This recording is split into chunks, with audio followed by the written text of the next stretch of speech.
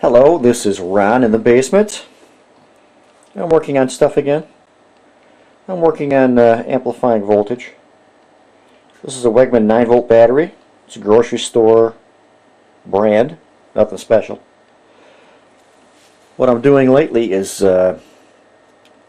boosting little batteries up to high power to see what I can do with them. And I have a LED bulb. Runs on 120 volts, and with that 9-volt battery I can light this up very effectively. Sometimes it takes a second to go. Oops, there it is. There you go. 120 volts.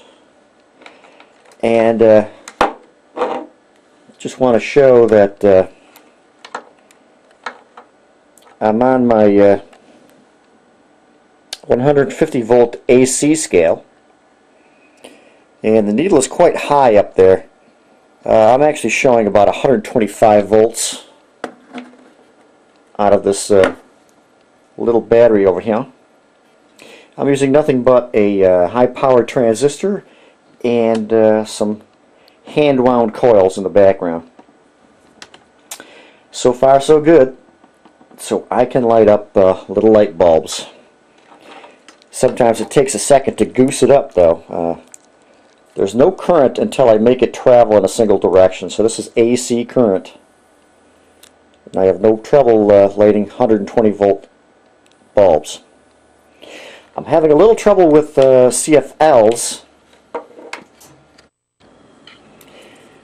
I apparently don't have enough amperage to start a CFL bulb. It wants to light, but I don't think I have enough juice to get it over the hump. That is enough amperage. I certainly have enough voltage, but I need more amperage, so I got to make myself a holder for a bunch of pen light batteries, and I'll get back to you.